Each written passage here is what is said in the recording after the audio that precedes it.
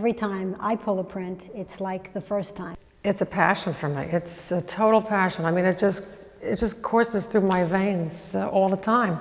It's a controlled, planned process that still leaves an element of surprise.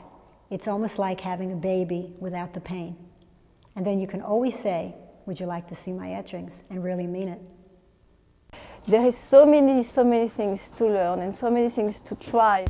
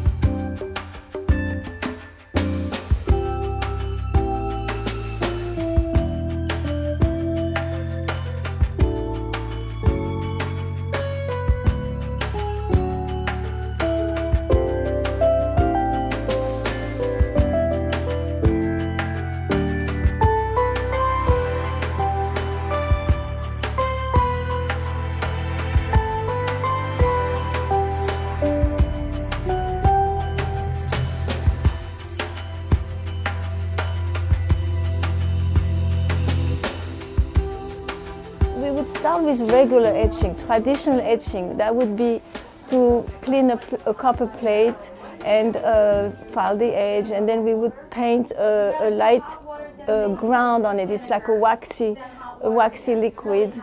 And then with an etching needle, you would draw drawing through this ground, and then we etch the drawing, and so the etch line would be permanent on the plate and be inked and printed. And then we would do aqua tint, which is a way to get tints on this surface.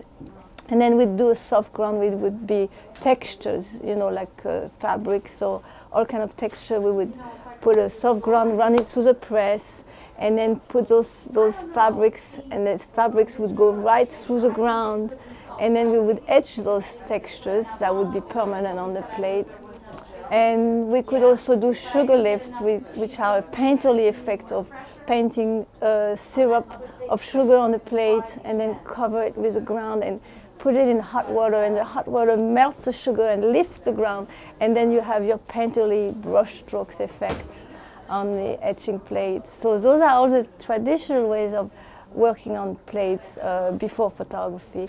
And so that's one way. And then also we can work with monotypes on plexiglass for a very immediate reward.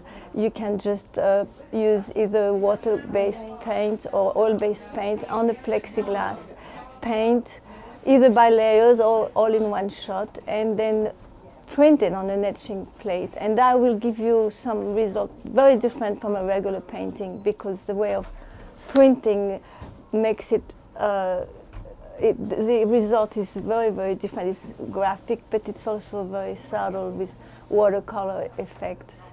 And so those are monoprints. That's another technique.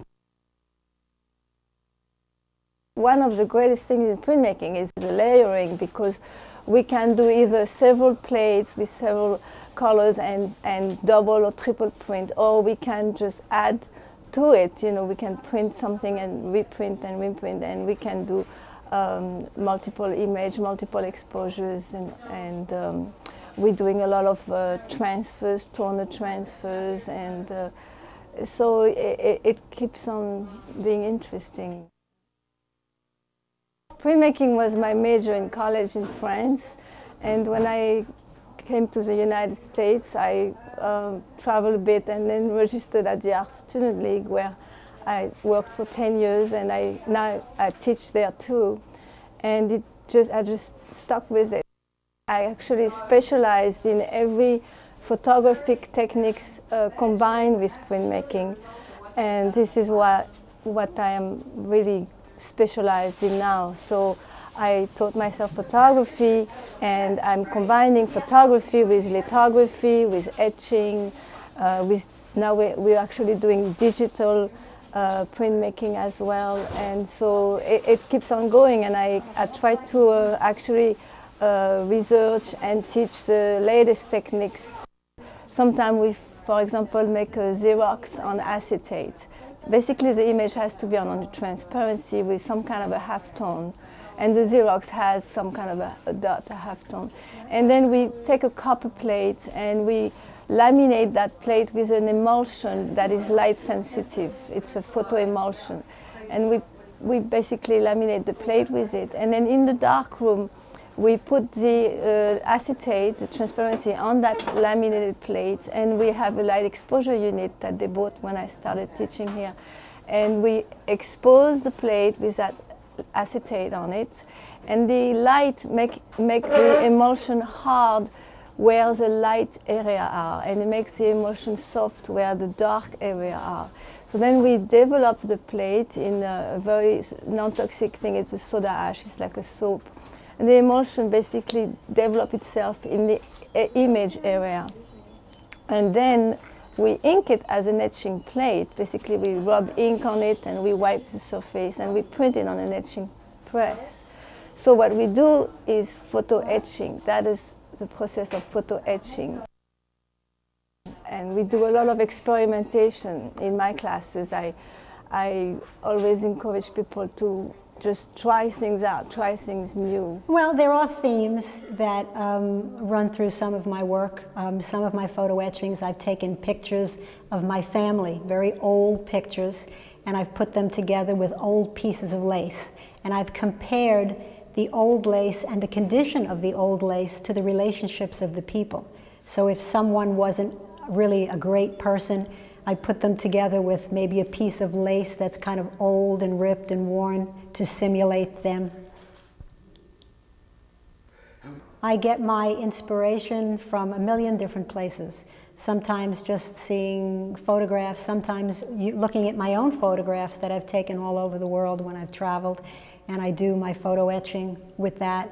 Then I do lithography with getting ideas from magazines, from a million other places, looking at other people's work and saying, hey, I could do something like that, and I do it. You can do etching on a plate without using photography. You can draw your own picture on the plate, then put it in acid, etch it, and then ink it and print it. So there are many different things you can bring with it. Whatever talent and creativity you have, you can certainly use in printmaking. I was a painter, but I'm still a painter. I still paint, I still do collage. I do a lot of different things, but lately I've been doing a lot of printmaking and incorporating some of that into the printmaking. But I still do watercolor and other things. And I still love my photography, which is a basis for the photo etching. And there are so many processes and so many techniques that you cannot possibly ever be bored. You can use some of the techniques together, and it's just limitless. Well, you don't have to draw. You can use image transfers. Well, that's what I like about it, is that you're able to tear things out of the newspapers, if you know, anything current that's going on, the war or something. If you want to make a statement about the war, you can tear the image out of the newspaper and do an image transfer, put it directly on the paper, put some Citracel on it, and it reproduces right onto the paper. So there are very simple techniques for when you're starting out.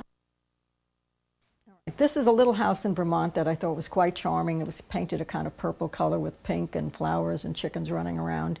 Now this is the print after we've done two colors. The first color we run is yellow and the second is magenta. And I kind of like the looks of it, so I'm afraid to experiment with it. Then we go to the third color, which is blue, and I don't like what's happening here. Maybe the ink is too old, maybe I didn't ink it properly. These two I did in blue, with three colors, yellow, magenta, and blue. The next one would be black. So since I don't already like it, I'm going to put the black over these two and leave this alone and ask the teacher what to do. These are the plates. After you have put your image from the photograph into Photoshop and done whatever you want to do with it, you separate it on the computer into three colors, and then you run it off in black and white, or even though the colors are separated. And you need a laser printer for that. These are your plates. Now we use these different sections to make a large picture. Ordinarily, the image would be an 8 by 10 or letter size.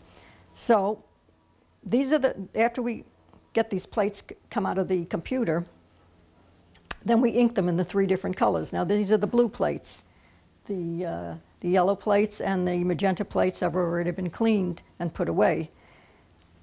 You take some ink out, and you have to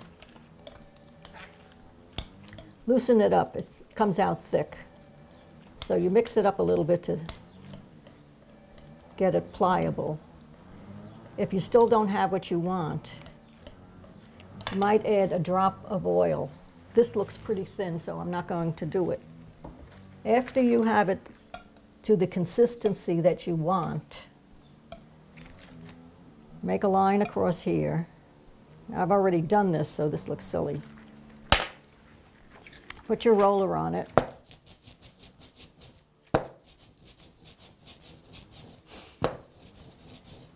And when it's good and when you think you have even coverage and it's as thick or as thin as you want it to be, you take your plate.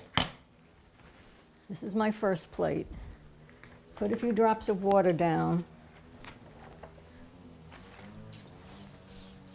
Wet the plate.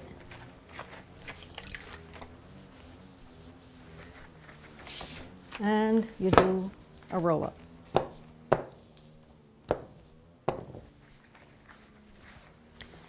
Alternately wiping it and inking it.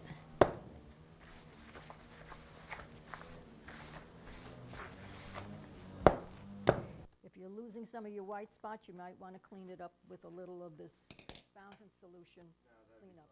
Yeah. Could you pick it up, Penny, I guess, after you, like, as though you're done with it? All right, this is the first one. This is all the fern at the bottom of the picture.